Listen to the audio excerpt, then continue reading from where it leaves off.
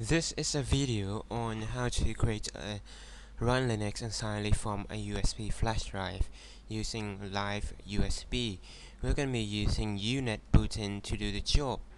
Now, what is a live USB? Live USB is basically the same thing as live CD, apart from that's running from the flash drive instead of running from a CD, which will be much faster.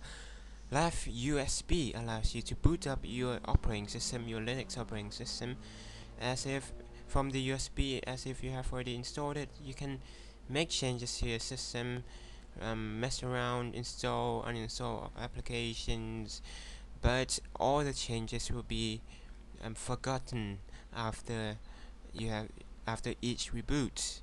But it will be useful to run Linux from any computers without any installation. Now I have made a video on this before. Run Linux from USB flash drive. No, whoops. This video is showing you how to do just that on Windows. So I'm gonna be showing you how to do it on Linux. Now download UNetBootin by clicking this bit or click specific distribution packages. Once you click it, you'll be put into there'll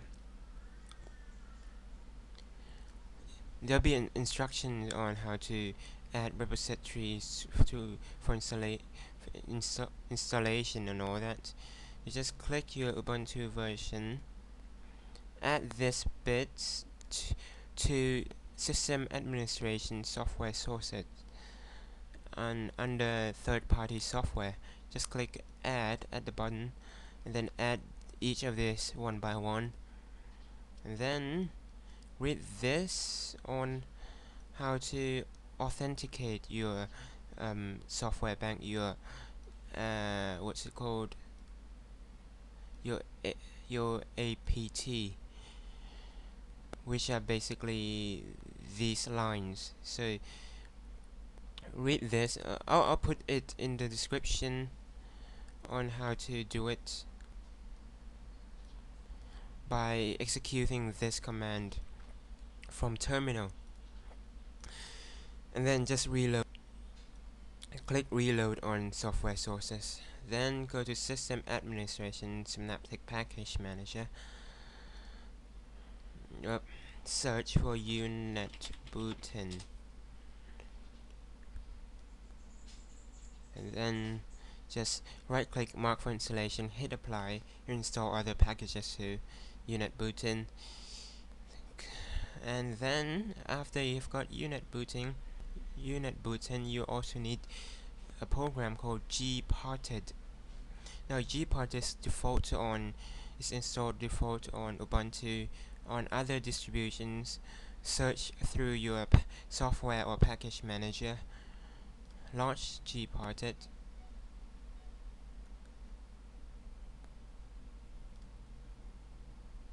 Right after you have launched Gparted, note the size of your flash drive, which will be important, and just click the flash drive which has the exact size as your flash drive. So this one is only 61 megabytes. However, it won't probably work, but this is a demonstration because I don't have that many big flash drives. What you need to do is right click, make sure it's already unmounted. If not, right click unmount, then just right click again, format to.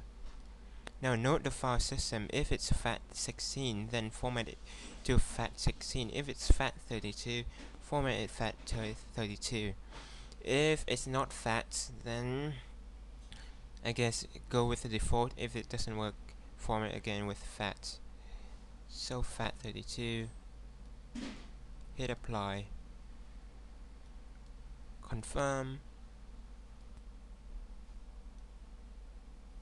and it has already been formatted. That's how you format your drive. Now launch the UNetBootin. This really neat tool. This is selected on default. This is when you don't have currently have the ISO image of your distribution and you want to download it before creating a live USB. If you have already got a disk image, your ISO image, select this option, browse for your ISO image. Now note that not all ISO images have live CD feature, so it is great to check with a distribution forum or whatever that whether the ISO image of your distribution has live CD. So I'm gonna install Fedora XFCE, and as you can see, it's there. After that, select your drive. Now your drive, you need to launch Gparted again. It is a little bit more complicated than Windows because it doesn't say C drive, D drive or whatever. Note the size and then note the label. My one is this one, so it must be SDC, dev SDC, so that one. Then just click OK. But yeah, then it will create a live USB. After it has, it will take a while though, depending on the size of your ISO image.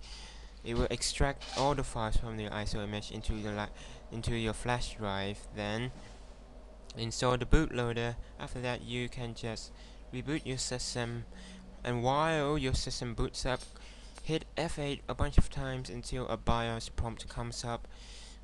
Select the flash drive, the module of your flash drive from the BIOS prompt. Then you'll boot up into the live USB. Whoa. So that's basically it for me. And since my USB drive is very small, I can't really show it. You'll get an error message. So that's how you create a live USB on Linux. If you have any problems, please comment or ask me. And thank you for watching my video. Please comment, rate and subscribe.